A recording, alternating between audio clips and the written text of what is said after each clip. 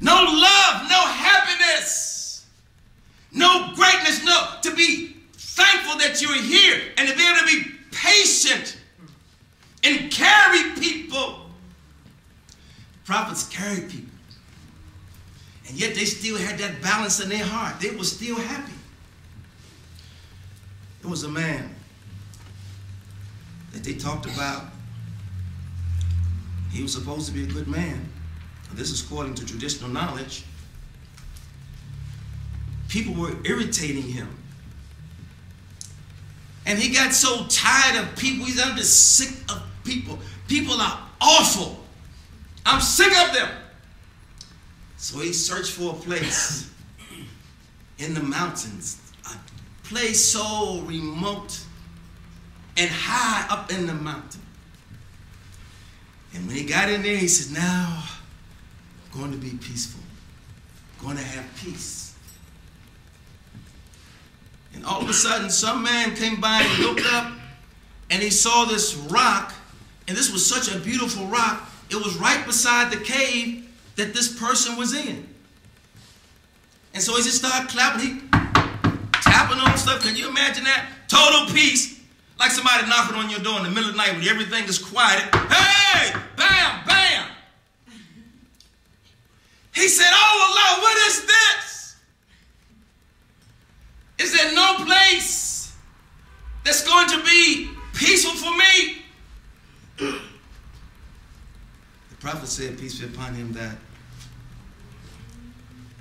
this life is not for rest. This life is not for us to get so comfortable and be such that we become so complacent that we stop working. Because here's what happens. There is a difference. When you do not have the peace of Allah in you, you can't deal with nothing. Your anger is going to be like that. Your tolerance is going to be short. Short fuse. You're going to be frustrated. You're going to be envious. You're not going to have any forward. You're not going to have no strength to continue something. You won't be consistent. You won't be constant. You will not be patient because the disturbance in your heart will not allow it.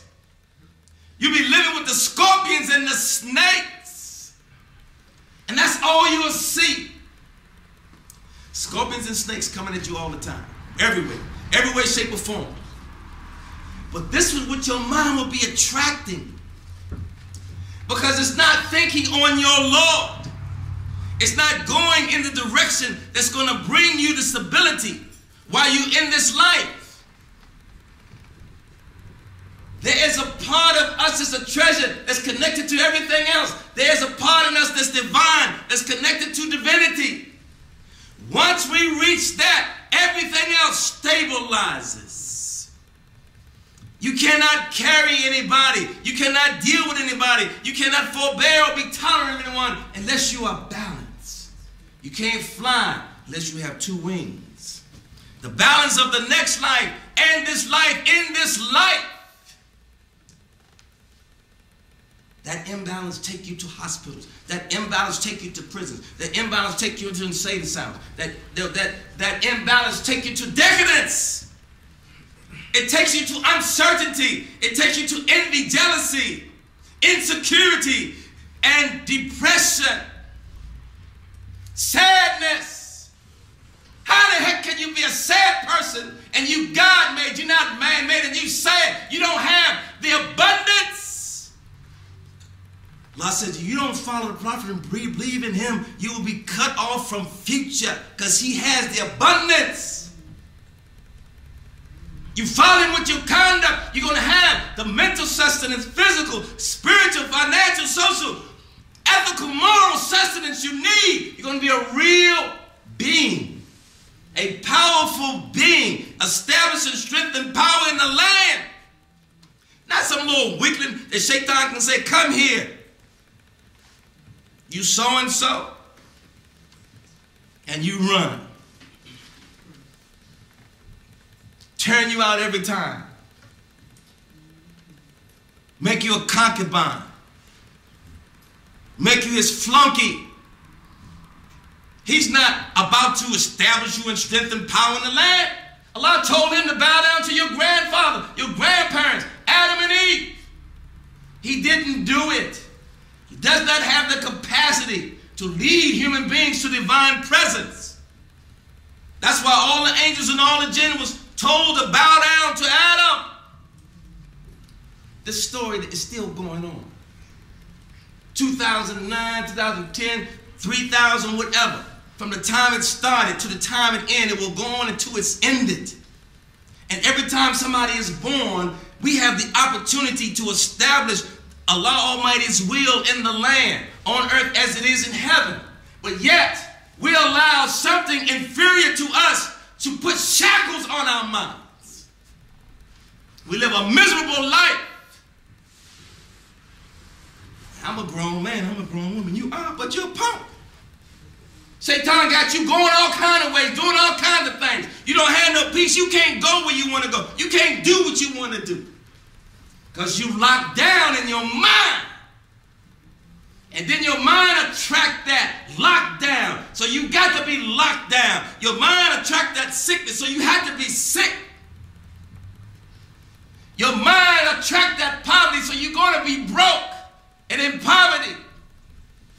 Your mind locked down with that envy, so you're going to be envious. You have to break those shackles. When Islam came, it broke the shackles off the minds of the people. Free your mind, your butt will follow. Or should I say hind parts? Your rear end. Because this is going on YouTube. We don't understand who we are and whose we are. We keep lying to ourselves. If you tell somebody you're going to meet them somewhere, and every time you tell them you're going to meet you somewhere and you never show up, are you going to continue to believe that person? No. You're not going to trust their word. Well, we do that to ourselves. That's why we don't trust ourselves. Our minds don't take us seriously. I'm going to get you out. I'm going to get you out. Mind said, when you going to get me out? Shaitan said, you all right. Be cool, chill. Ain't nothing happening nowhere. You where you need to be. Then the soul says, break loose. Submit to your Lord's will for you. Because the mind was created as a bright light. Allah says, I've never created anything more beautiful. Now the soul is not created. But he said, I've never created something more beautiful than the mind. But the mind cannot go up and reach its greatest potential unless it submits to that part of us that's connected to Allah Almighty, the soul.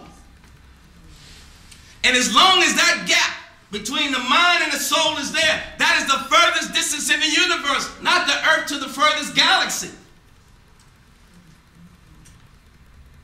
So all the prophets came to close that gap between the mind and the heart. And those who are able to do that, they are dynamic. They do things you can't even imagine. They look at you and see your future. They see your past. They're smiling at you, talking, saying, yeah, and you talking smack to them and say, yeah, okay, right.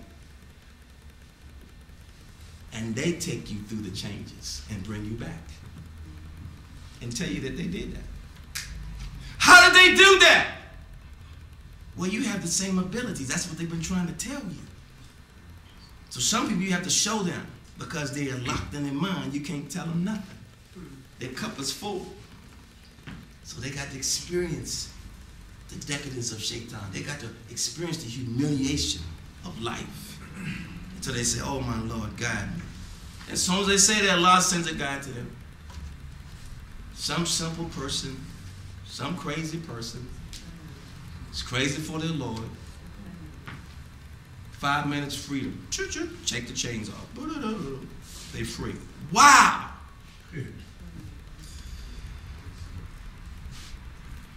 What's that song? It only takes a minute, girl, to fall in love. Assalamu alaikum.